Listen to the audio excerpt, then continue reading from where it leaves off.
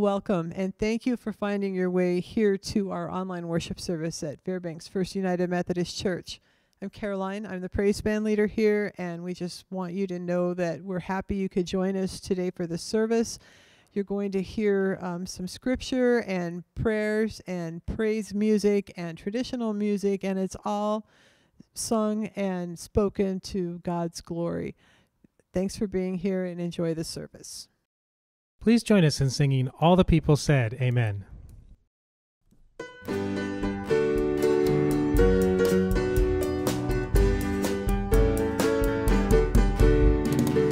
are not alone if you are lonely. When you feel afraid, you're not the only. We are all the same, in need of mercy, to be forgiven and be free.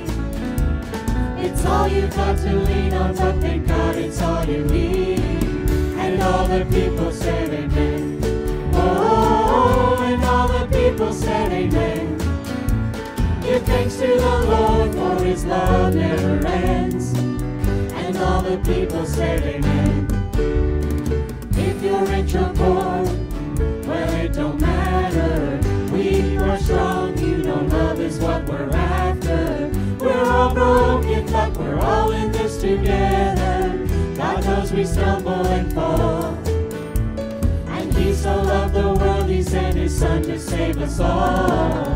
And all the people said amen. Whoa, and all the people said amen. Give thanks to the Lord, for his love never ends. And all the people said amen.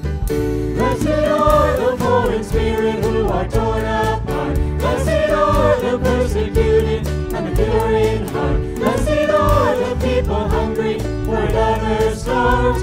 For this is the kingdom of God. And all the people said amen.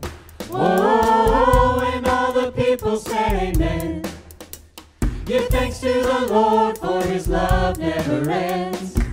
And all the people said amen. And all the people said amen. Whoa, and all the people said amen.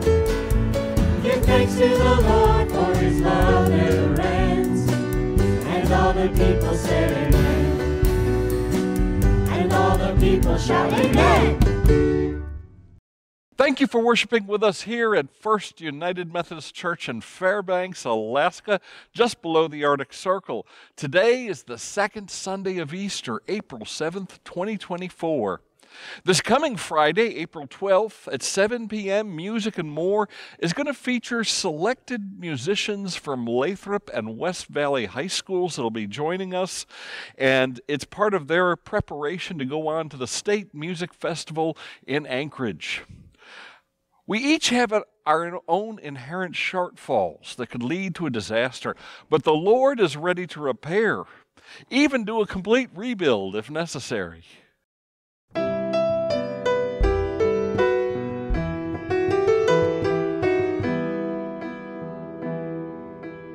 Jesus, lover of my soul, let me to thy bosom fly, while the nearer waters roll, while the tempest still is nigh. Hide me, O my Savior, hide, till the storm of life is past. Safe into the haven guide, oh, receive my soul at last. Other refuge have I none, hangs my helpless soul on thee. Leave me not alone, still support and comfort me. All my troubles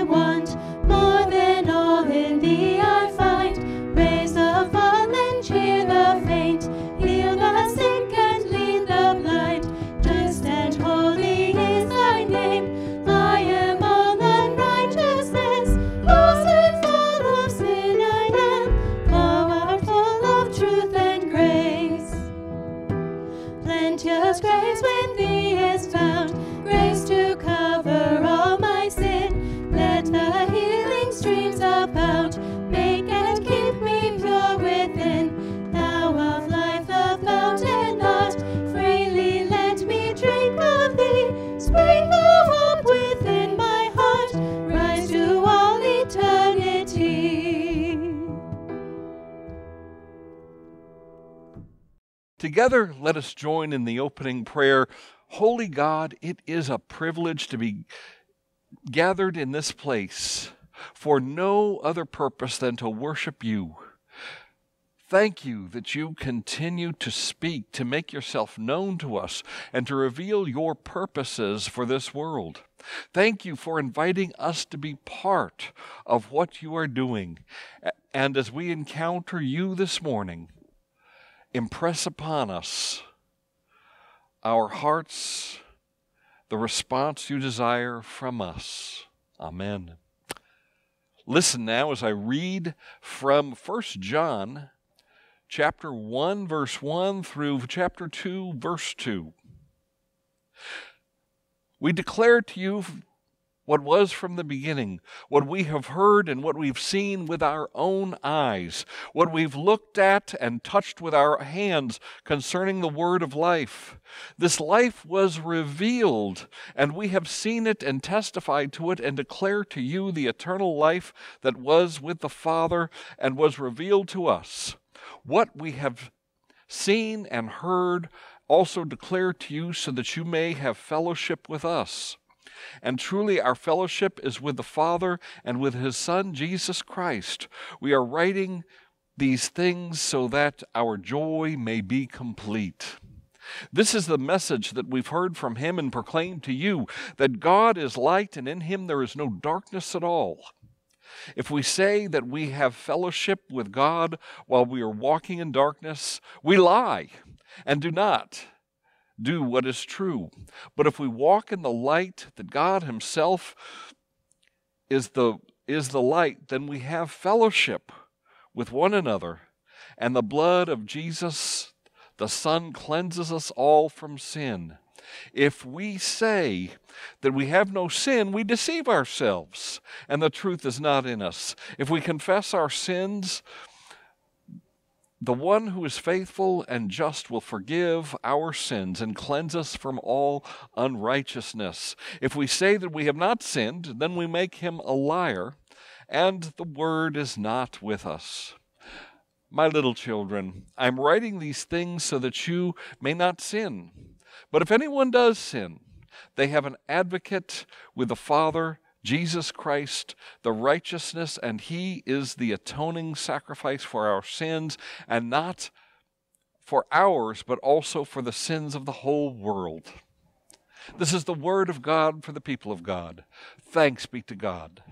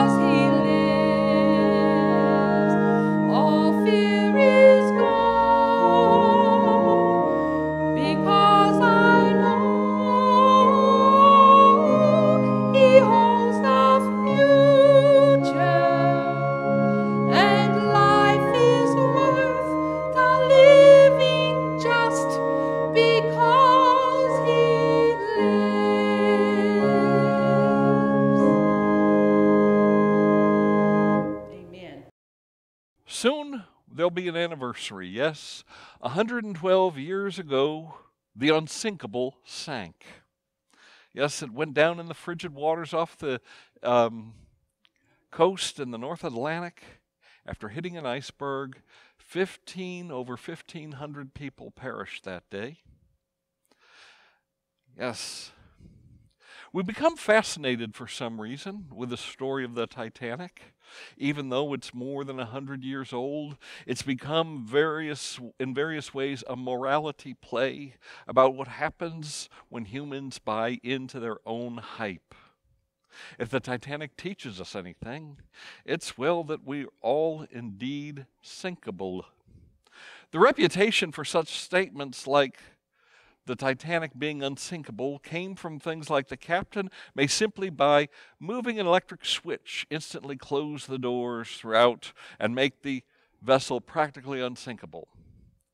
The White Star Line never actually used the term, however the press did, and it stuck. But there might be some other clues as well. Somebody didn't do their homework when they chose the name Titanic. As the anniversary of the sinking approaches, I don't doubt that you won't be able to tune to the History Channel and find some special and hear about all the mechanical and metallurgical and navigational and decision process and the numerous design problems that led to the tragedy. But really, the stage was probably set by the name Titanic.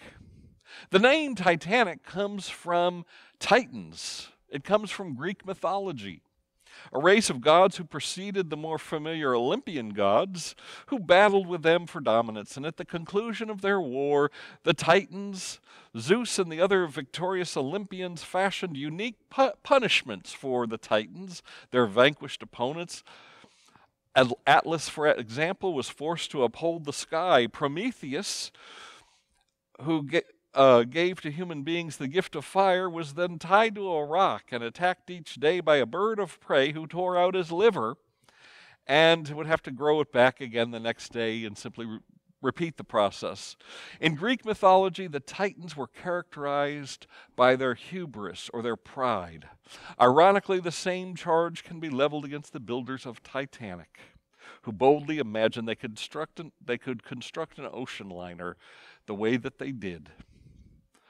All these put together is what really sunk Titanic.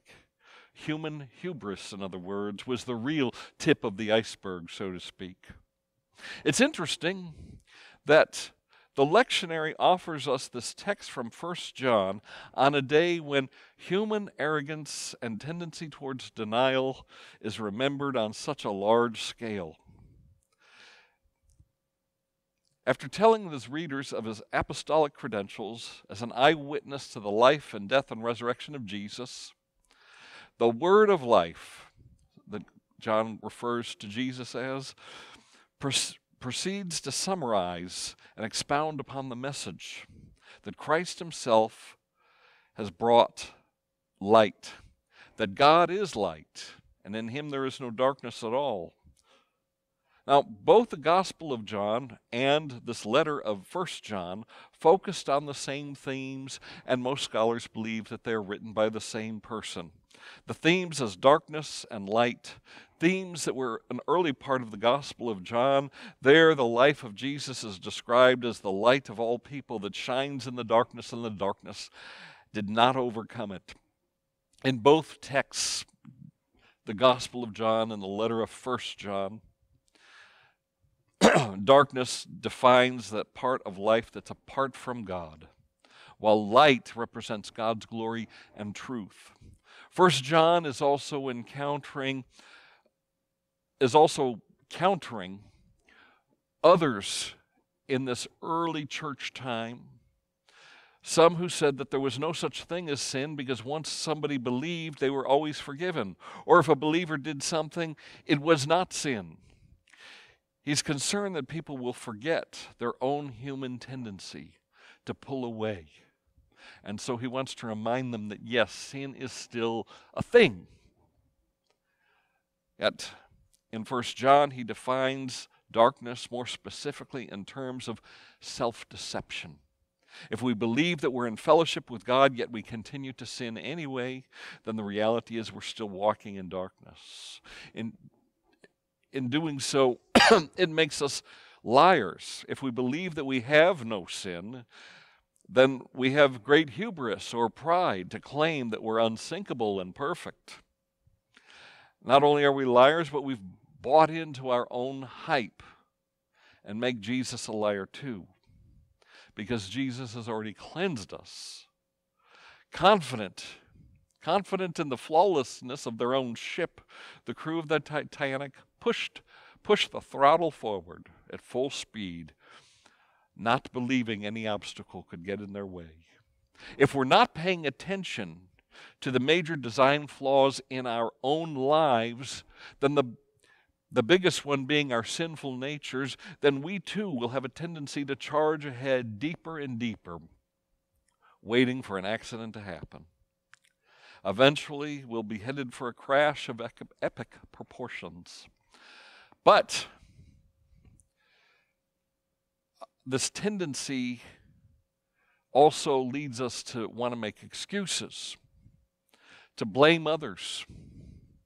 You made me mad, or you made me feel bad, or you made me react that way.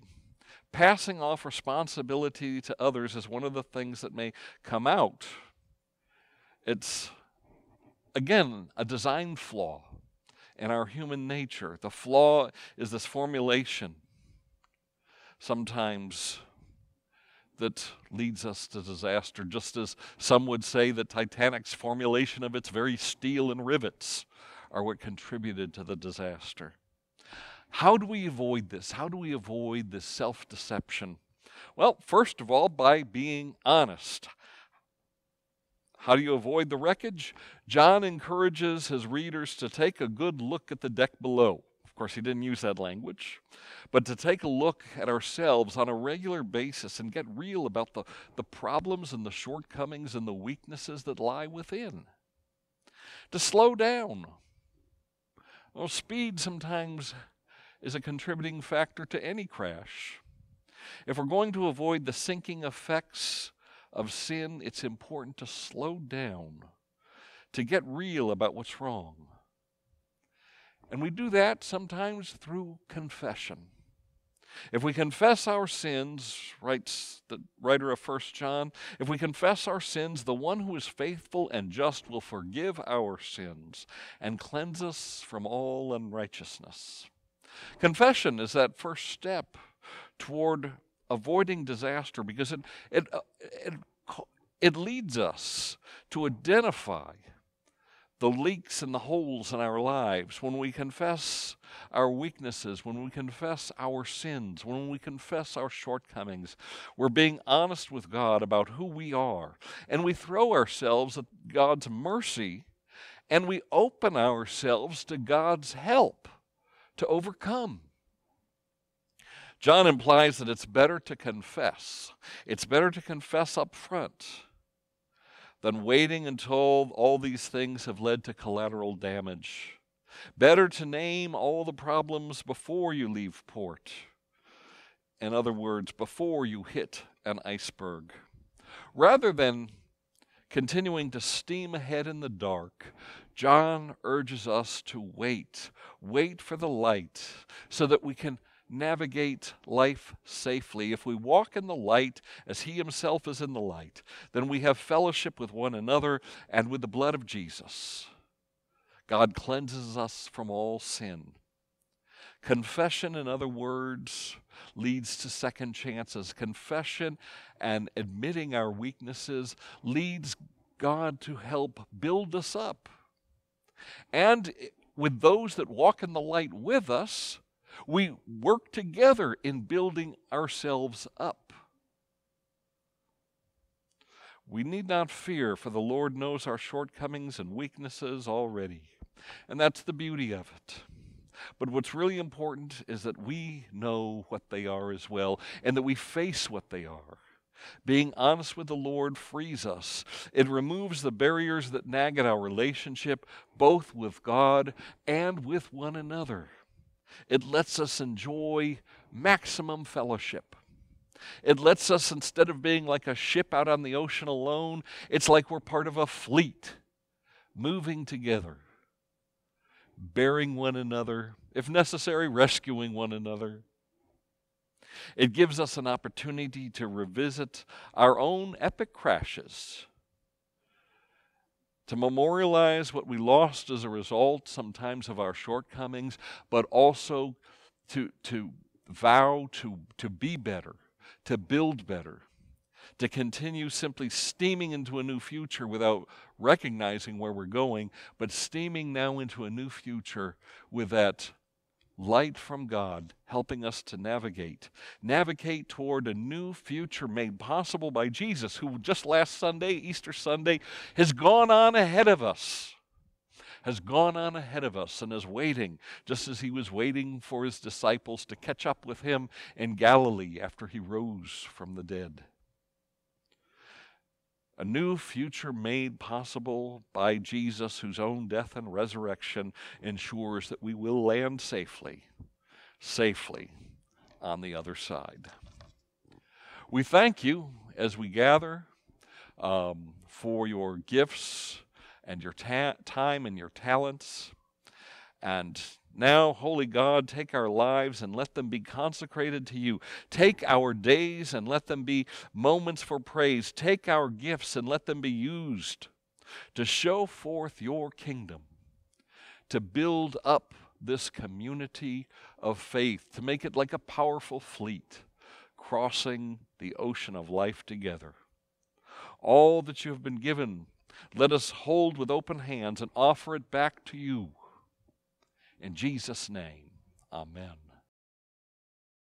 It's a right and good and joyful thing always and everywhere to give thanks to you, Father Almighty, creator of heaven and earth.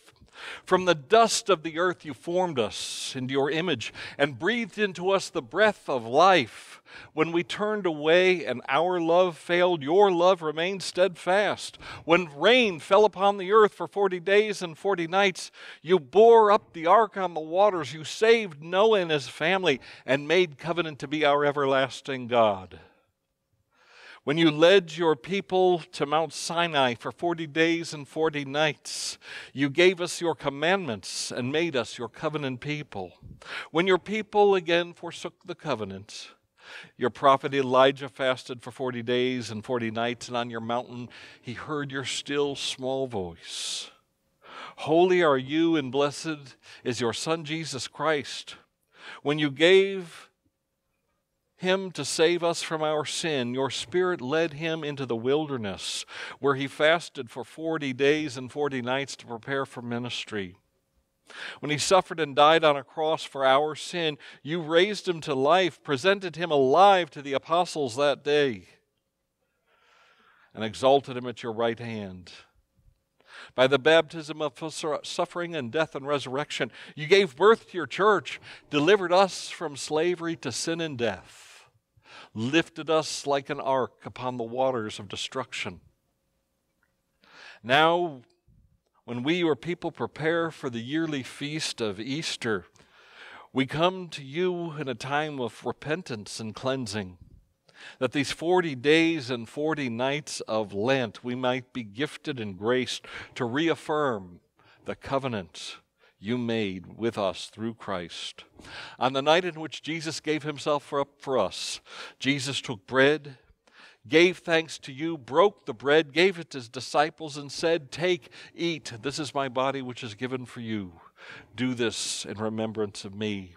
And when the supper was over, Jesus took the cup, gave thanks to you, gave it to his disciples, and said, "Drink from this, all of you. This is my blood of the new covenant, poured out for you and for many for the forgiveness of sins. Do this as often as you drink it in remembrance of me." Pour out your Holy Spirit on us gathered here and on these gifts of bread and wine. Make them be for us the body and blood of Christ, that we may be for the world the body of Christ, redeemed by his blood. By your Spirit make us one with Christ, one with with each other and one in ministry to all the world until Christ comes in final victory and we feast at his heavenly banquet. Through your Son, Jesus Christ, the Holy Spirit in your holy church, all honor and glory is yours, Almighty Father, now and forever. And now, as the children of God, with confidence we come with the words that Jesus taught us, saying, Our Father who art in heaven, hallowed be thy name. Thy kingdom come, thy will be done, on earth as it is in heaven. Give us this day our daily bread, and forgive us our trespasses, as we forgive those who trespass against us. And lead us not into temptation, but deliver us from evil. For thine is the kingdom and the power and the glory forever and ever. Amen. And now I invite you, wherever you are, whenever you're seeing this, to take and eat and take and drink. Please join us in singing, Blessed Be Your Name.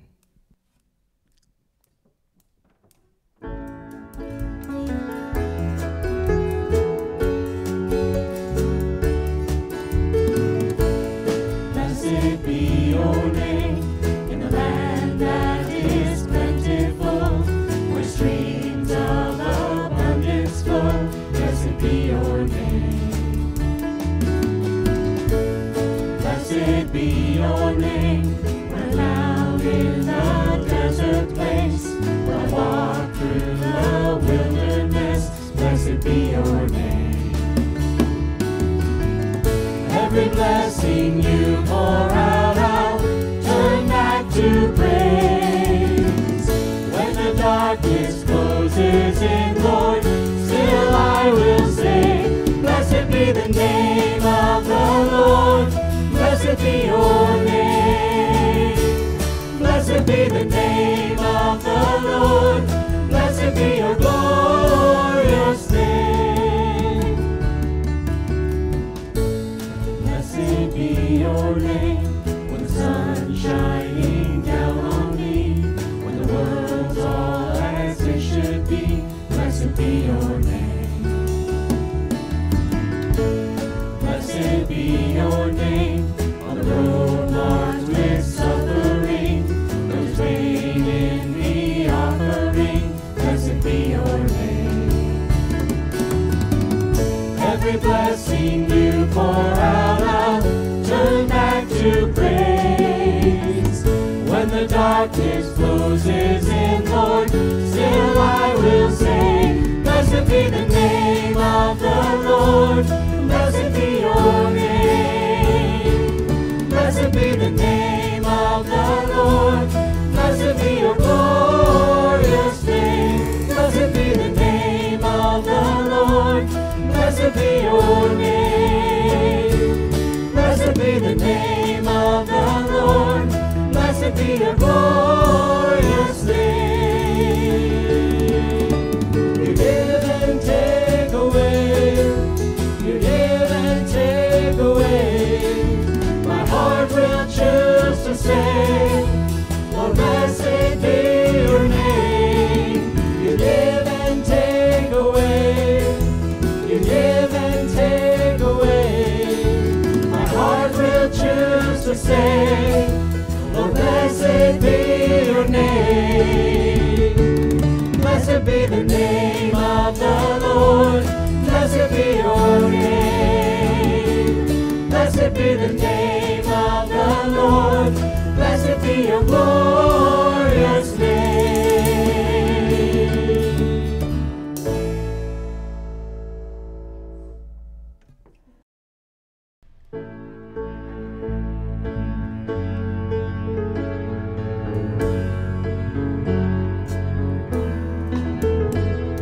The splendor of the King, clothed in majesty, let all the earth rejoice, let all the earth rejoice.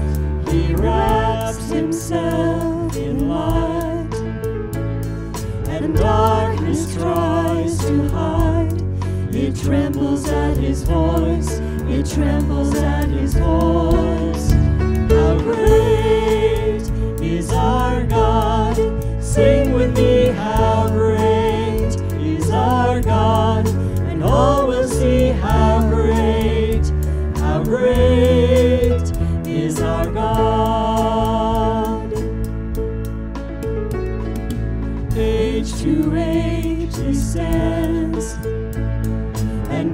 time is in his hands, beginning and the end, beginning and the end.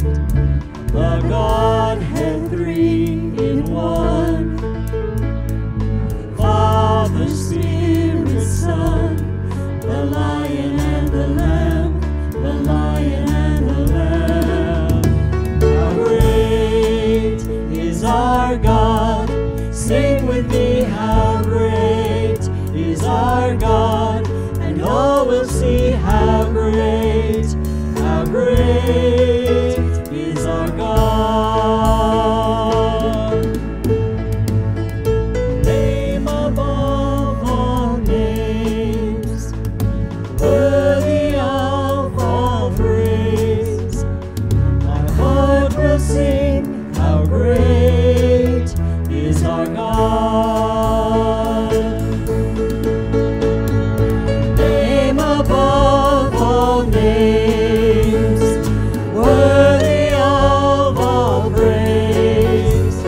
My heart will sing, how great is our God. How great is our God. Sing with me, how great is our God. And all will see how great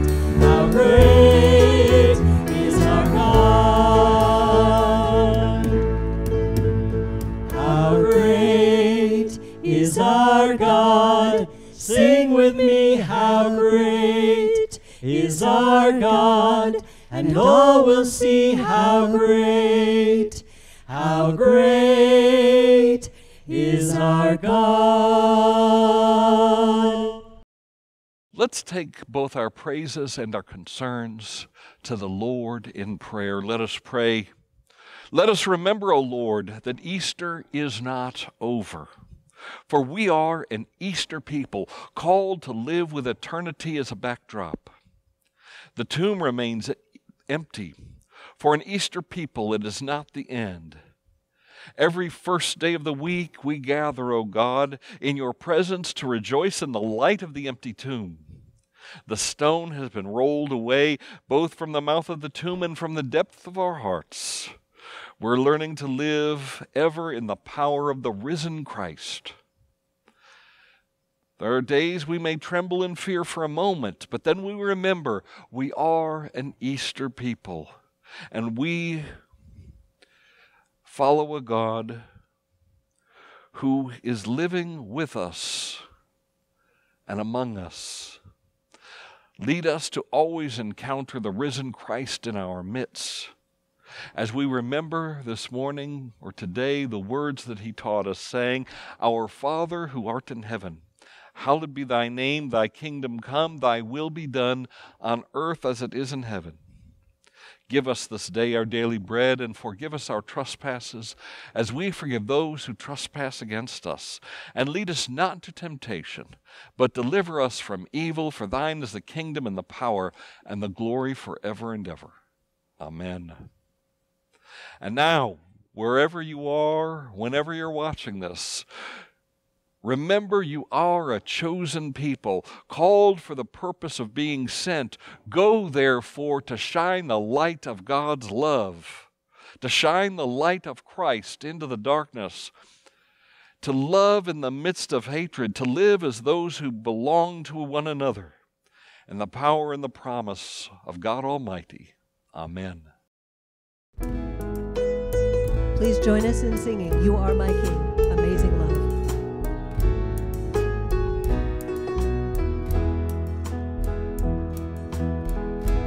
I'm forgiven because you were forsaken.